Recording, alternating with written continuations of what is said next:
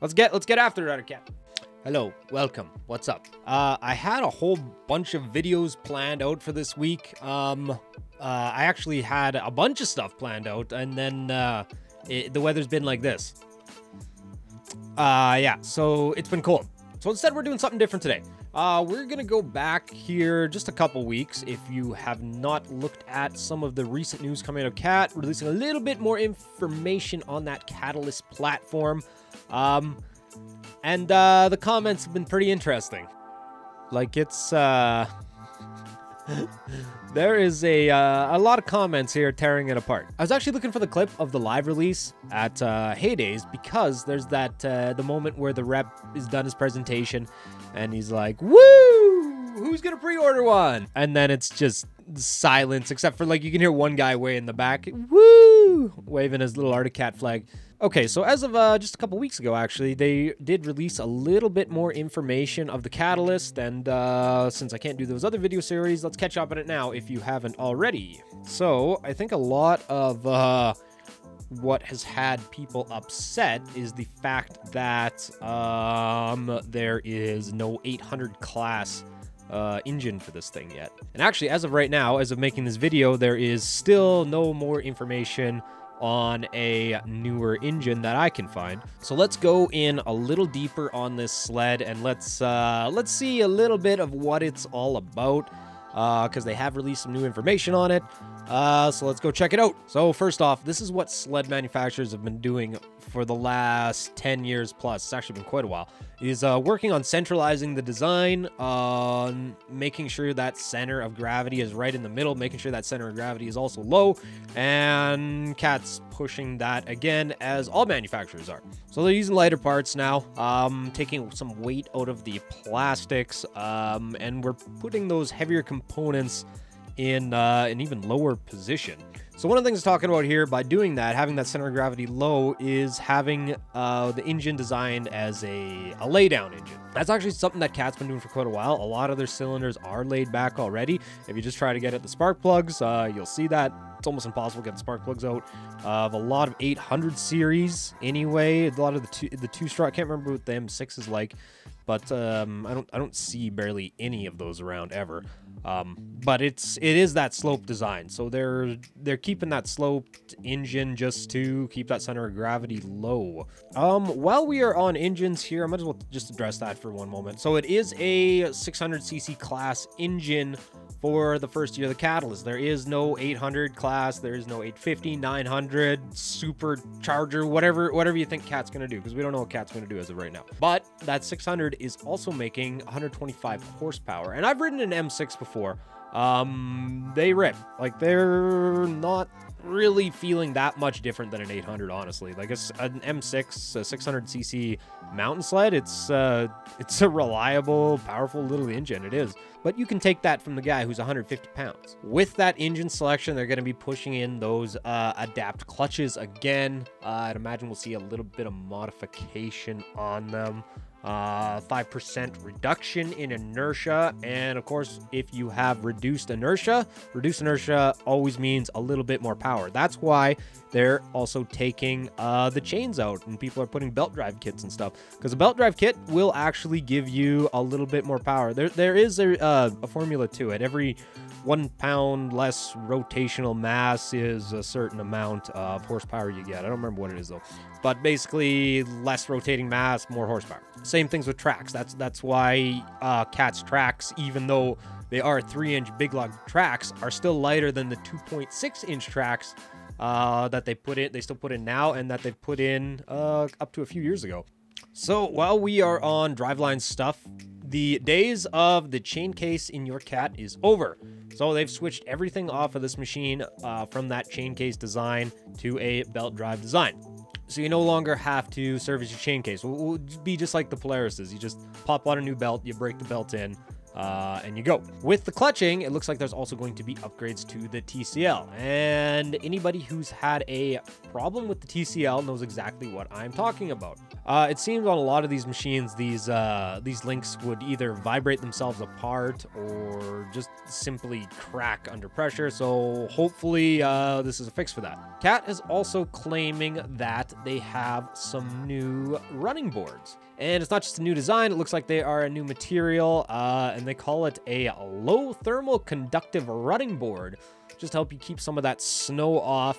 And I mean, every pound of snow or ice that you can get off your running boards, I mean, that's a huge help in the mountains. So one thing that is going to be different on these that Cat owners have, it's been a love-hate relationship, and it's this.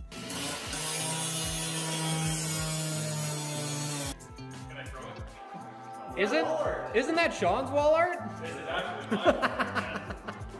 So Ben, crazy idea. We just run it like that. We just put the seat, gas tank on. Fine, Ben. Yeah, so we won't be doing too much of that anymore because we've moved to a one-piece chassis with the new Cats. So as far as the body goes, it's still that 36-inch ski stance. Cat has been boasting here, besides the fact that everything's going to be lightweight in their plastics, all the plastics are also going to be completely removable without tools. They said this once before. They said this with the Ascender, but you still need a T30 to get under that front bumper and fight with a bunch of snow in there or a bunch of ice. A lot of time you can't get that screw, so if you need to take off the hood, it's a wet day or it's wet and icy, it frickin' sucks. So let's hopefully there's an improvement on that.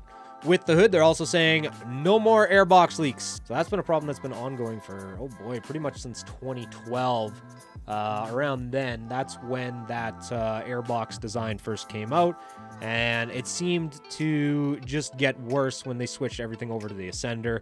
I've seen airbox and a little bit of moisture in a lot of sleds, but I've seen a lot of water in Ascender airboxes before, and there's fixed kits for that. And especially the 18s had more problems than just the airboxes. They actually had problems with the entire intake system being flawed in the sense that the vents wouldn't actually like fit down over the hood properly, so you'd have these big air gaps in there, and you'd have to go and fill them with silicone, and it was kind of a mess. So if you have an 18, check around your intake vents on top of your hood, right between your steering post, and just have a look in there and make sure there's no gaps. So since they also modified that steering post, on the M's, they're now going to put a completely vertical steering post in.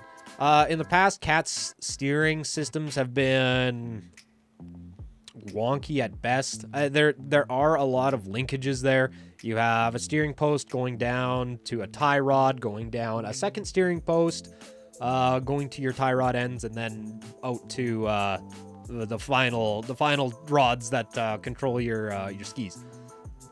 So it looks like they're aiming to take some more of that steering play out of the Cats, because if we've got less moving parts in it, then we got less steering play. But obviously in this machine, we've got a complete new front end, shorter A-arms off the chassis, different spindles. So this is going to be a completely different, though similar suspension setup.